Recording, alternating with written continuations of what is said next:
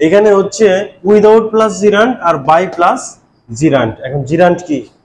Gerund হচ্ছে ভার্বের সাথে যখন আইএনজি হবে সেটাই হচ্ছে জিরান্ট। ঠিক আছে, এখন দেখো এখানে উইদাউট প্লাস জিরান্ট হবে আর বাই প্লাস জিরান্ট হবে, দুইটার সাথে কিন্তু একটু পার্থক্য কিন্তু আছে। একবারে এক হইলেই তো আর দুইটা আলাদা করে দেখাইতাম না, তাই না? উইদাউট রিডিং মোর, উইদাউট শব্দের অর্থ কি? ছাড়া। আর বাই শব্দের অর্থ দ্বারা, ছাড়া আর দ্বারা। তাহলে উইদাউট রিডিং মোর এটা জিরান্ট না? তাহলে উইদাউট প্লাস জিরান্ট আছে না এখানে, তাহলে উইদাউট রিডিং মোর। উইদাউট শব্দের অর্থ ছাড়া, উইদাউট রিডিং মোর শব্দের অর্থ, মোর শব্দের অর্থ কি? বেশি, বেশি পড়া ছাড়া, অর্থাৎ তুমি যদি বেশি না পড়ো। আর এটা হচ্ছে বাই প্লাস জিরান্ট, অর্থাৎ বাই রিডিং মোর, বেশি পড়ার মাধ্যমে বা বেশি বেশি পড়ার দ্বারা, তাই না? বোঝা নাই? তাহলে উইদাউট রিডিং মোর, বেশি পড়া ছাড়া তুমি কি করতে পারবে না? পাস করতে পারবে না নাকি? এখন কি আমি কি বলতে পারবো যে বেশি পড়ার মাধ্যমে, বেশি পড়া ছাড়া তুমি যদি বেশি বেশি না পড়ো তাহলে তুমি পরীক্ষায় পাস করতে পারবা, এটা বলতে পারবো? তাহলে নিশ্চয়ই এখানে নেগেটিভ করতে হবে নাকি, যে তুমি পরীক্ষায় পাস করতে পারবা না, নেগেটিভ করতে হবে না? কিন্তু এখানে বাই রিডিং মোর, বেশি বেশি পড়ার মাধ্যমে। এখন কি আমি কি বলতে পারবো বেশি বেশি পড়ার মাধ্যমে তুমি পরীক্ষায় পাস করতে পারবা না? এটা করতে পারবো? করতে পারবো না। তাহলে এখানে বলতে হবে কি? বেশি বেশি পড়ার মাধ্যমে তুমি পরীক্ষায় পাস করতে পারো, তাই না? এই ধরনের। তাইলে তার মানে আমরা কি বুঝলাম? উইদাউট প্লাস জিরান্ট যদি থাকে তাহলে এই সেন্টেন্সটা আমরা নেগেটিভ সেন্টেন্স করব। আর বাই প্লাস জিরান্ট যদি থাকে এরকম ভার্বের সাথে আইএনজি, তাহলে এই সেন্টেন্সটা অবশ্যই আমাদের কি করতে হবে? অ্যাফার্মেটিভ করতে হবে, নেগেটিভ করা যাবে না। বুঝছো কথা? ক্লিয়ার? হ্যাঁ, তাহলে এখানে কি দিতে চাও বলো? উইদাউট রিডিং মোর কি দিতে চাও? You can not pass in the exam, তাই দিতে চাও। তাহলে কি দিবা? ইউ ক্যান নট পাস, এই পর্যন্তই দিলাম। আর এখানে কি দেব? বাই রিডিং মোর, বেশি বেশি পড়ার মাধ্যমে you can pass in the exam. আর দিলাম না, এই পর্যন্ত দিলেও চলে, দিলে আরো বেশি ভালো হয়। বুঝছো? বুঝছো? তাহলে আমরা কি শিখলাম? উইদাউট প্লাস জিরান্ট থাকলে পরের অংশ অর্থ বুঝা, অর্থ মিলে একটা নেগেটিভ সেন্টেন্স করতে হবে, পজিটিভ করা যাবে না। আর বাই প্লাস জিরান্ট থাকলে পরের অংশ একটা অ্যাফার্মেটিভ সেন্টেন্স করতে হবে, নেগেটিভ করা যাবে না। ঠিক আছে? By taking exercise without drinking clean water,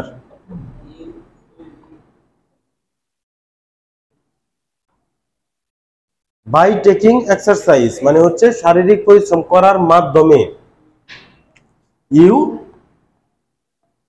will be fit, তুমি সুস্থ থাকবা। ইউ উইল বি ফিট, সুস্থ হবা। এটা হচ্ছে আমাদের ভার্ব, এটা হচ্ছে অক্সিলারি ভার্ব।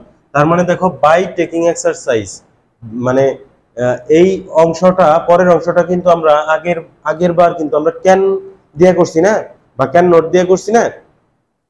এখন কিন্তু এটাকে ফিউচার ইনডিফিনিটিভ করা যায়, মানে আমাদের অর্থটা মিলতে হবে যে শারীরিক পরিশ্রম করার মাধ্যমে ইউ উইল বি ফিট, তুমি সুস্থ হবা। ঠিক আছে? এখন হচ্ছে তাহলে এটা আমাদের অর্থটা মিলে কিনা সেটা হলো বিষয়। উইদাউট ড্রিঙ্কিং ক্লিন ওয়াটার, পরিষ্কার পানি পান করা ছাড়া ইউ উইল বি সিক। একটু আগে কি বলছি যে উইদাউট যুক্ত সেন্টেন্সে কি হয়? নেগেটিভ করতে হবে, কিন্তু নেগেটিভ করতেই যে হবে এমন কিন্তু না, তোমাদের অর্থ মিলাটা তো বিষয়। দেখো কি হইলো? উইদাউট ড্রিঙ্কিং ক্লিন ওয়াটার, পরিষ্কার পানি পান করা ছাড়া ইউ উইল বি সিক, তুমি অসুস্থ হয়ে যাবা। মানে পরিষ্কার পানি যদি তুমি পান না করো তাহলে তুমি কি হবা? অসুস্থ হবা। আমাদের অর্থ মিলে গেছে না? তাহলে তো নেগেটিভ করলাম কি করলাম না সেটা বিষয় না, আমরা তো নেগেটিভ করবো অর্থ মিলানোর জন্যই, কিন্তু নেগেটিভ করা ছাড়াও অর্থ মিলে গেছে, সমস্যা নাই, নো প্রবলেম। ঠিক আছে? মানে তুমি খালি দেখবা যে কোন ভাবে সেন্টেন্সটা একটা পূর্ণাঙ্গ সুন্দর একটা সেন্টেন্স হয় এবং ভুল না হয়ে সুন্দর একটা অর্থ প্রকাশ করে, যে কোনো ভাবে, তাহলেই হয়ে যাবে। ঠিক আছে? Without working hard. দেখো উইদাউট ওয়ার্কিং হার্ড শূন্যস্থানটা কিন্তু আগে দেওয়া আছে, এখানে উইদাউট প্লাস জিরান্ট পরে দেওয়া আছে, তাই না? উইদাউট ওয়ার্কিং হার্ড কঠোর পরিশ্রম করা ছাড়া, তাহলে আগের অংশ তুমি কি দিবে করো। আরেকটা হচ্ছে, আরেকটা আমি দিয়ে দিই একবারেই, by trying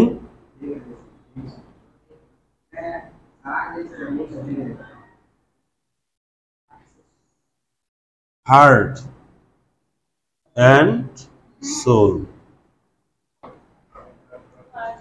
dash by trying hard and soul, এই দুইটা করো।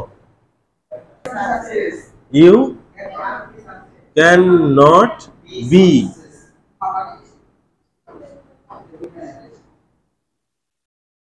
SUCCE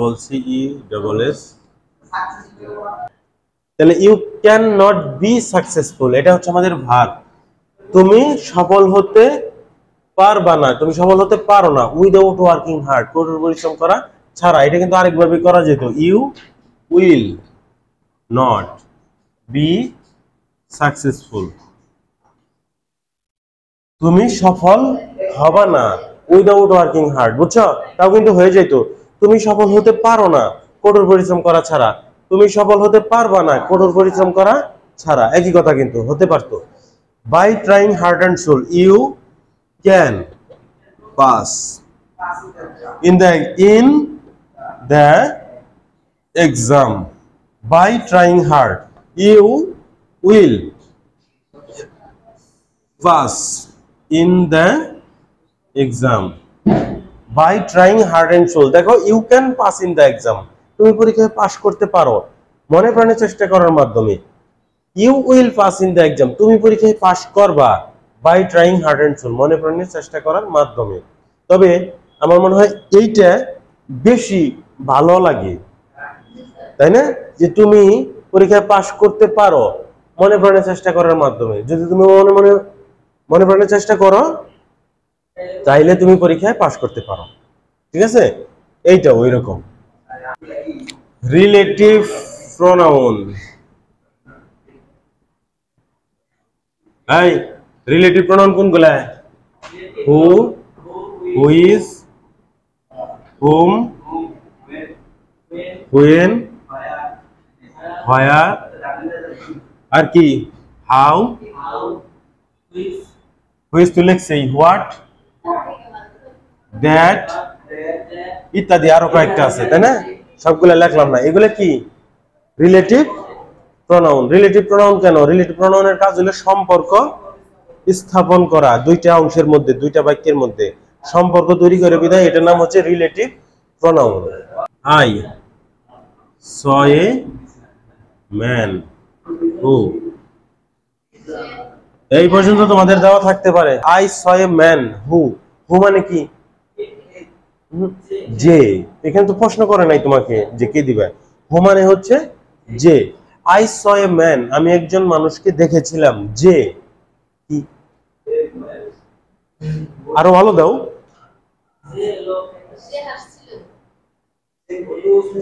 যে যে মাছ ধরতেছে, যে খাচ্ছে, খাইতেছে, এটা হবে। তাহলে I saw a man who,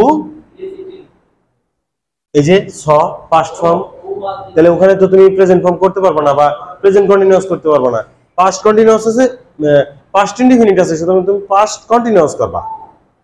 I saw a man, আমি একটি লোককে দেখেছিলাম, who was catching fish, তাহলে কি হলো? আমি একজন মানুষকে দেখেছিলাম যে মাছ ধরতে ছিল। এখন দেখো এইটা, এই অংশটা কিন্তু তোমার, এই অংশটা হচ্ছে past indefinite tense. Past indefinite tense থাকার কারণে এই অংশটা পাস্ট কন্টিনিউয়াস করছি, তাহলেই তো অর্থ মিলে। কারণ হইলো আমি একটা মানুষকে দেখেছিলাম, পাস্ট ইনডিফিনিট দেখেছিলাম, হু ওয়াজ ক্যাচিং ফিশ, যে মাছ ধরতে ছিল, পাস্ট কন্টিনিউয়াস দিলে মিলে। This is the house that, দেখো তো এখানে I saw a man who ছিল না, হু কেন ছিল? হু তো এখানে একজন মানুষকে বোঝানো হয়েছে, যার কারণে হু ছিল। কিন্তু এখানে দ্যাট, হাউসের জন্য তো আর হু হবে না, জড় পদার্থ। হাউসের জন্য কি হবে? দ্যাট হবে, যেটি। দিস ইজ দ্য হাউস, এই হচ্ছে সেই বাড়িটা, দ্যাট, যেটি। তাহলে this is the house that is haunted, মানে ভুতুরে। এই হচ্ছে সেই বাড়িটা যেটা হয় হন্টেড, ভুতুরে। The man took A cabin হুইস, হুইস শব্দের অর্থ কি? হুইস শব্দের অর্থ কি? হুইচ শব্দের অর্থ যেটি। তাহলে দ্যাট শব্দের অর্থ যেটি, সেম সেম, ঠিক আছে? জড় পদার্থের ক্ষেত্রে এই দুইটাই ব্যবহার করা যায়। The man took A cabin, লোকটা একটা কেবিন নিয়েছিল। হুইচ, এটা এটা তাহলে পাস্ট ইনডিফিনিট না? পাস্ট ইনডিফিনিট না? ওইভাবে আমাদের মিলাইতে হবে না, যে লোকটা একটা কেবিন নিয়েছিল যেটি ছিল ঠান্ডা। কেবিনটা ছিল, রুমটা ছিল ঠান্ডা। তাই আমরা আমরা আমরা পাস্টে পাস্টে করব। ওয়ান্স কোল্ড, ঠিক আছে? The boy hmm you met yesterday,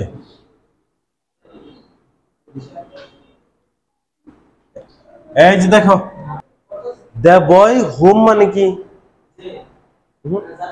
যাকে বা যার সাথে। হুম মানে যাকে বা যার সাথে।